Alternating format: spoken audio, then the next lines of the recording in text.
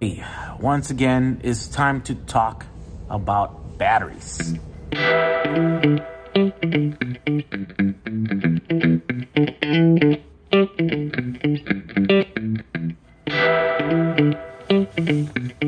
We have a few or several new products to offer, but this time around, I want to talk to you guys about an old product.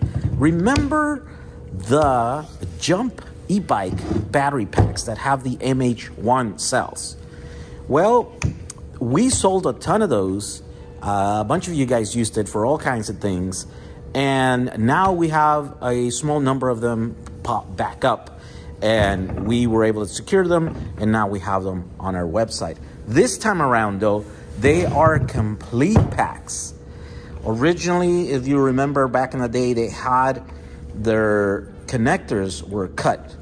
I don't know if that's a good thing or that's a bad thing. Well, I think it is a bad thing because now you would have to solder in there, which is not that hard to do.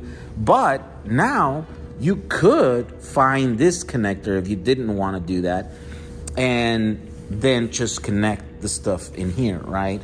Also, the whole rest of the pack is intact, so you could use this in an original for its original purpose if those bikes are still around. You could use it, right? Now, if that's not the case, what can these be used? These are very, very cool because with a few screws, you can take them apart and they just come right off. Look at this, right? You could totally just slide it off. Let me put this thing in here.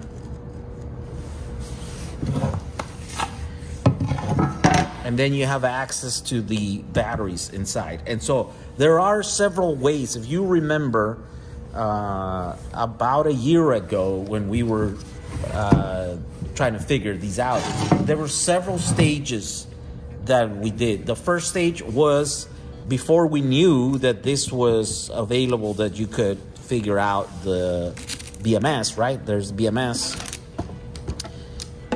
What we ended up doing is taking the BMS off and then just putting our own in here. And I have a video about that. I'll link it down below in the description of this video. And then you use the batteries that way. Also, there was a hack that someone figured out, right? I sent one of these packs to Alex Greta, and he was able to sniff the CAN messages that was going between this battery pack and then the bicycle. And so he devised this little unit here, this little board with a chip in there. And this spits out the commands, the CAN commands to wake this battery up. And we manufactured a bunch of these. I had him program a bunch of these, about 100 or so. And then we sold this in our website. But those are no longer available. I have, a couple of these boards, but that's about it. So the instructions on how to make this board are out there. I will link that also in the description, the product description for this battery on the website. All the information is there, but I'll also put it on this video right here, right? So if you're able to program stuff, right? If you're talented enough to sort of do that stuff, then you can figure out how to program one of these little boards here and then wake up those batteries that way. By the way, you can use one board and then you can just parallel a bunch of these, right? Also, there's a third way to use it. Some people posted after we sold a bunch of these that there is a way, there's another hack where you put one of these pins of this chip right here just to ground using a 1K resistor, and that would also wake up the battery. It would do the same thing as it would turn on that switch, basically, right? The same way that the CAN commands will do. So I'll link that video also in the description. That's how you can use these batteries. And then the last way is you just take these apart and you salvage the cells so that you can use them in other projects. Now, I have built many Powerwall systems in my day, but The one on this particular building right now where I'm at, it was built using those packs. Let me show it to you here. Here we go. I opened it up. I took the cover off. It's usually covered up right here. But these, it's like 16 kilowatt hours from what I remember. And I did away, actually, I know the BMSs are there. I just bypassed them and did my own. And you can see those in here, right? So I charge this and then I leave it charged there. And when the power goes out, all I have to do is turn this 36 volt inverter, and then this connects in here. And then I flip these switches here, and then the power now comes from this battery and this through this inverter, and it goes in here and goes into all the, you know, the circuits that takes to power this building right here, right? So this is a Powerwall. It's been operating for about a year, better part than a year. And so there we go. These packs are finally back. These are really good cells, MH1s, LG MH1s, right? 3200 milliamp hours, something like that. And so this is a good value to have there. These are good e-bike batteries, and you can use them for pretty much whatever else you can think of.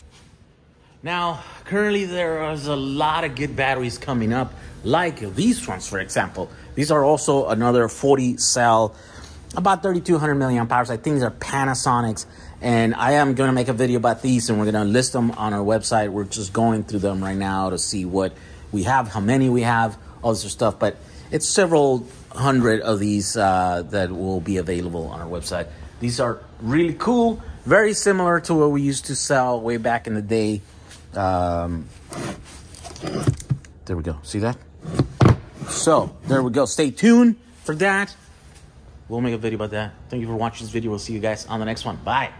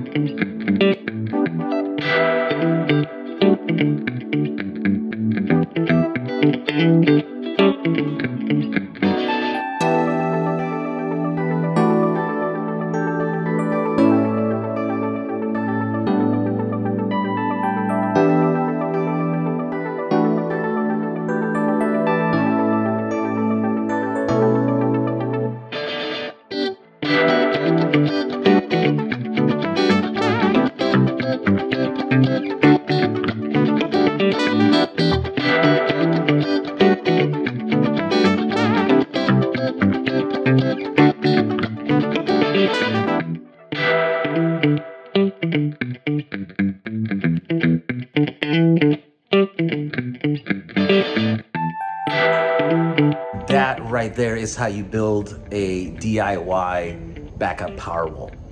This thing, when the power goes out, this thing takes over and provides power for all our needs in this building. Yep, about 30 or so of these e-bike batteries. It's been working now for 15 months or something like that, I think, since I did it. So there you go. One quick, easy way that you can use some of these packs to power your needs. All right, see you guys in the next one. Bye.